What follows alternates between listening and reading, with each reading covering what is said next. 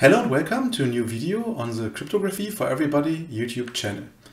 Today we will have a look at a very interesting topic, and to be honest, I'm not an expert with this topic, but I recently got into this topic and I think it's quite interesting, and it's also quite nice to have a visualization of it in CrypTool 2. And the topic we deal with today are number stations. And number stations are radio senders or stations that send, as the name suggests, numbers. I structured today's video into different parts. In the first part, we will have a look at what is a number station. Then we will see a nice classification of number stations. After that, we will listen to real number stations, or at least to recordings of real number stations. And finally, we will create our own simulation of number stations in CrypTool 2. What is a number station? A number station is a shortwave radio station which broadcasts numbers, as I already said, or data in other digital or non-digital formats, for instance, Morse code. And the quite interesting thing with number stations is that number stations are believed to be operated by, for example, secret services or, for instance, embassies to contact their secret agents in foreign countries. And the transmitted messages of these number stations are, of course, and that's why we included the topic in the videos on this YouTube channel, the messages are encrypted. And the used encryption methods are most probably one-time pads. So you won't see any decryption or decipherment of radio stations or number stations transmissions on this channel. But we will have a look at these, since I think these are quite interesting. And the messages transmitted by number stations often start with a so-called preamble, which identifies the sender. For example, a song or some sounds that identify the radio station. And then the messages are read in form of numbers, Morse codes, etc. And the end of the message is also indicated by something, for example, the end or some special sound, or in the case of some Soviet number stations, a bunch of zeros. And often groups of 5 numbers are repeated in a block. And these blocks are often then repeated to reduce errors. So we have one block with numbers, then the repeated block, then a second block of numbers and the repeated one. Or you could have different blocks and then these all repeated. And the amount of number stations had its peak during the Cold War, but they nevertheless still exist today. Let's have a look at a classification of number stations. And during my research on number stations, I came across these Enigma 2000 group, so EINIGMA 2000, and Enigma 2000 stands for the European Numbers Information Gathering and Monitoring Association. And this group was created their own classification of number stations. And Enigma is a non-profit union of amateur radio operators and listeners that are interested in number stations. And it was found in the UK. And here is the classification of the Enigma 2000. A number station name starts with a letter followed by a 2-digit number. Example E22. And I think this is a quite easy and quite nice classification. And here you see which types of letter they use. So we have E for an English number station. English means that the voice you can hear is English, but that does not mean that this number station is located or comes from an English-speaking country. Then we have G for German, we have S for Slavic languages, and we have V for other languages. Then we have M for Morse code, and we have X for something totally different, for instance, polyphonic tones. Now I thought it would be interesting to hear 2 real-world number stations. And a very famous English number station that does not exist anymore, or that does not send anymore right now, is the E03 Lincolnshire Poacher. And this Lincolnshire Poacher was or is a British shortwave number station. It was operated at Cyprus from mid-1960s to June 2008. This was the last time the radio operators received numbers or transmissions from this station. And it's believed to be operated by the British Secret Service SIS And yeah, they use this to transmit probably messages to their secret agents. And here are two nice links where you can find more information. The first one is the English Wikipedia article about the Lincolnshire poacher number stations, and the second one is from numberstations.com. Here you find many number stations, and here you find the E03 Lincolnshire poacher number station. But now let's listen to Lincolnshire poacher, and if you use headphones, I advise you to maybe reduce the volume since it's quite noisy. I use now the VLC player to play back the recorded sound. As I said, when you wear headphones, be careful.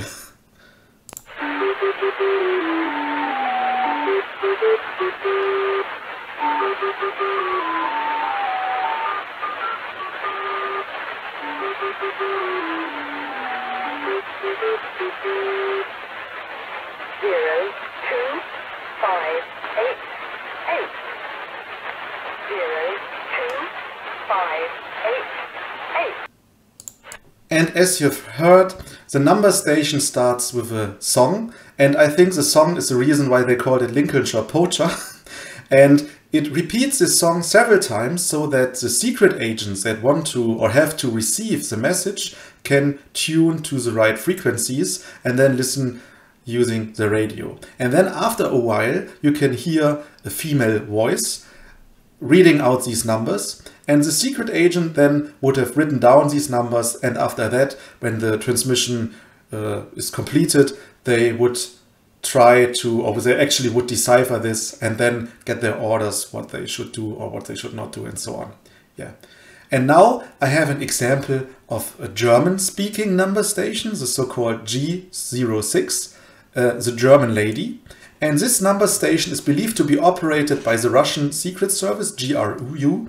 And this is also interesting that secret services not used their language, but they used other languages.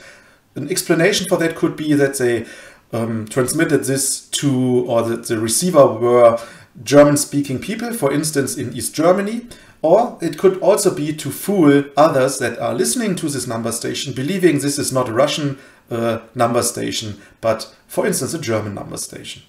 And it's also believed that early variants were operated by the East German Stasi, which was the secret service organization of East Germany before East Germany broke down. And as of 2014, G06 is the only German language station that is still active, or that was still active. You can also find details on this number station using this link here. I will also post this link or all these links below the video. Now let us listen to this German number station. And as before, be careful, the recording contains a lot of noise. When you wear headphones, tune down the sound maybe. I will also play back the number station sound using the VLC player. As you can see, the recording is quite long, so we will probably skip to a more interesting part. I actually haven't listened to the complete 15 or 14, 33 minutes recording here, but let's listen to it. 9, 4, 7, 9, 4, 7, 9, 4,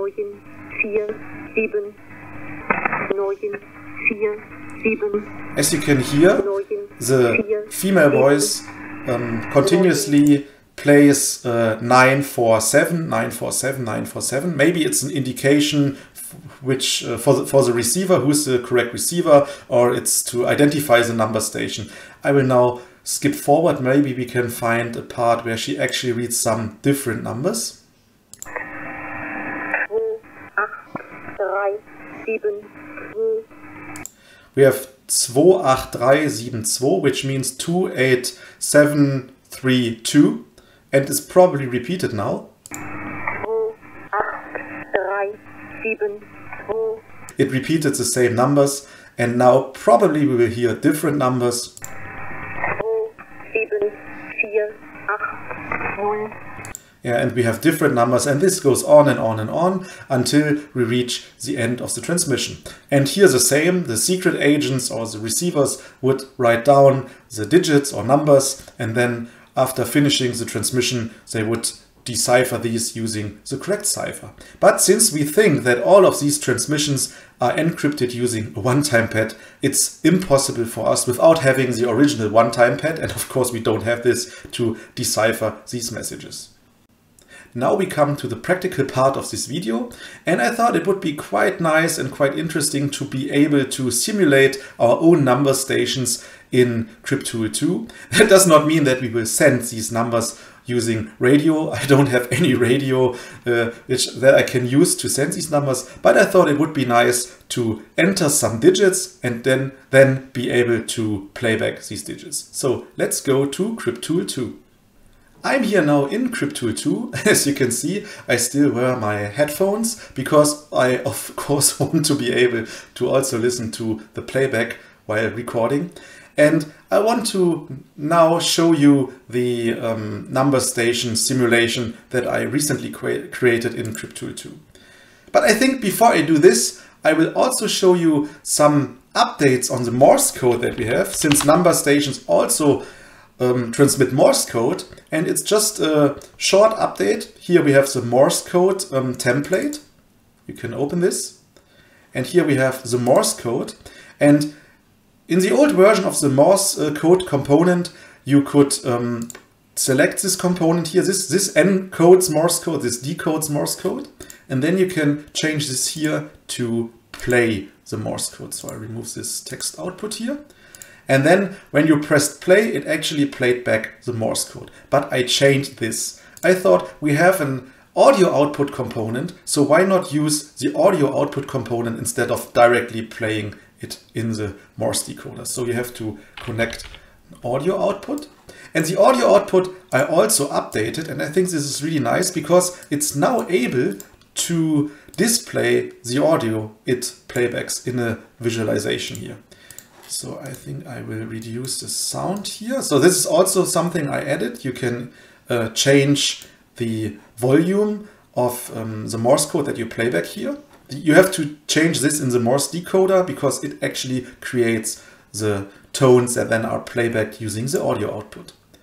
And then when we press play, you now probably can hear, and I stop it right now, the Morse code. I also updated the Morse code, and now it uses a nice sinus wave instead of a square wave. I think it sounds much better right now. I recently created a video about Morse code where you can listen to this, and now I think it's more clear, the pure sinus wave. And what you can see here is you can see the audio of the Morse code, and you can see the different letters here and the timings and so on. So you can now really see the Morse code that's playback. And I think this is a really nice update of our Morse code components and the audio output components, which we will now use with the number station simulation. So I close this here, go back to the Start Center, and I search for numbers station.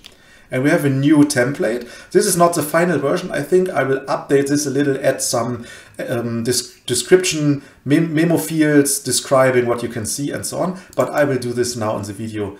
I will tell you what you can see here. And it's a quite complex template, and this is why it takes some time to load. And I remove this audio here. And here we have the template. And as you can see, it contains a lot of components. And this is also what I really like with CrypTool 2. These components are all very basic components, but using these basic components, we can create some complex workspaces like this one. And I will also increase the text size here and change this to Courier New, I think. Yeah. Okay, what do we have here? First of all, I zoom in a little and we have a look at the first part here. So this text input here, as you can see, contains digit sequences. And to be honest, these digit sequences are just randomly generated digit sequences that I created for this template. Before the digit sequence, we can see these dashes here, and then the space, dash, dash, space, dash, dash. Since every number station or many number stations have a preamble, I thought it would be nice to have some kind of preamble. And I recorded some Morse tones as a preamble, and when you write this dash, then this preamble is playbacked. And our preamble here is 1, 2, 3, 4, 5 times these Morse sounds. And then we have a long pause. So here we have silence, and then the numbers start, then the numbers are repeated, and so on. Now let's have a look at the remaining parts of the components of the workspace here. So here we have some decoding logic. So this part here is a loop, and the loop goes character by character through this text. And it extracts a single digit here. So here we have, in this output, we have a single digit, and we store or we send this to the variable components that we have in CrypTool 2. The variable components are nice components that allow us to connect parts of workspaces, but there's no need of a direct line between these. As you can see here, we have digit here as variable input, and then we have here, somewhere here, we have digit as variable output. So our decoded digits, or our tokenized digits or extracted digits, go into this digit component. And then we have another variable, but it reads from the variable. And here we have audio sample. And the audio sample goes through this gate here. And this gate is only for synchronization in this workspace. And after this gate, the audio sample goes to our newly created or updated audio output here. And then, of course, the audio sample is played.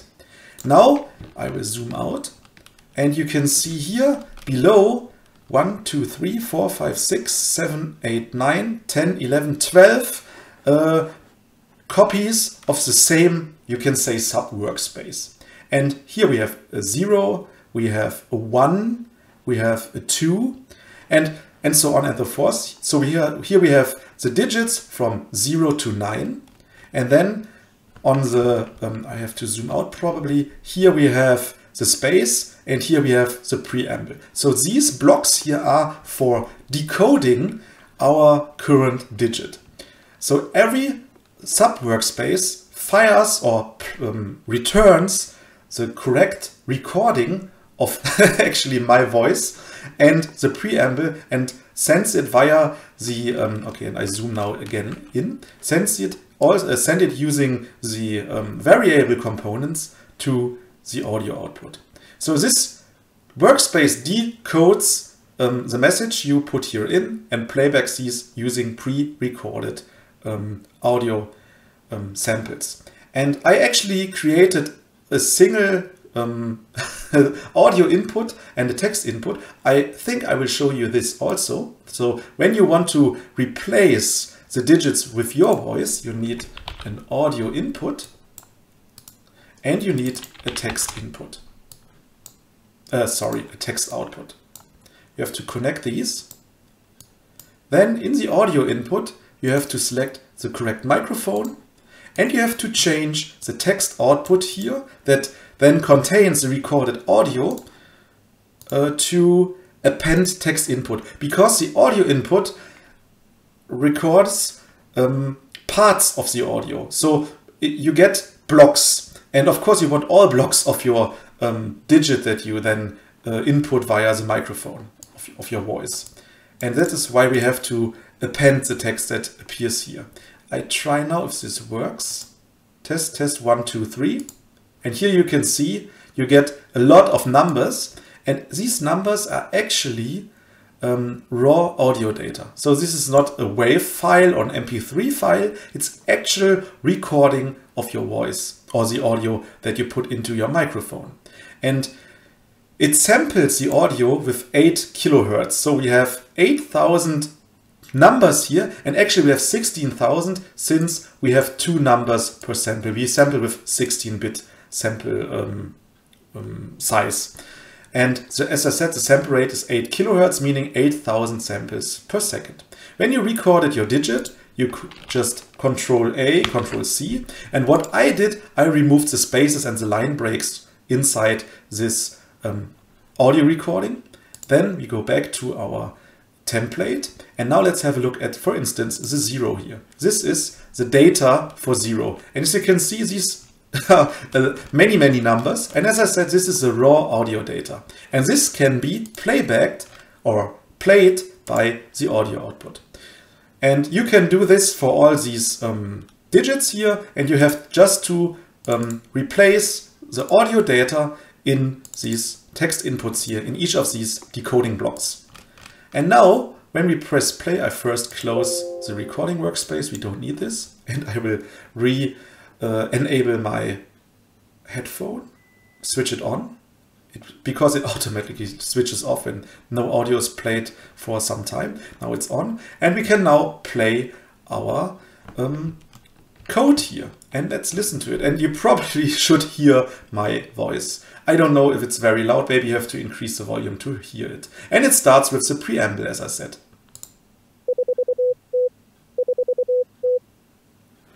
And you can see the visualization here. Now I don't know why it's a little out of sync with the audio, but when the digits start, it should be in sync, the visualization with the digits. 6, 5, 7, 1, 6. And repeat it.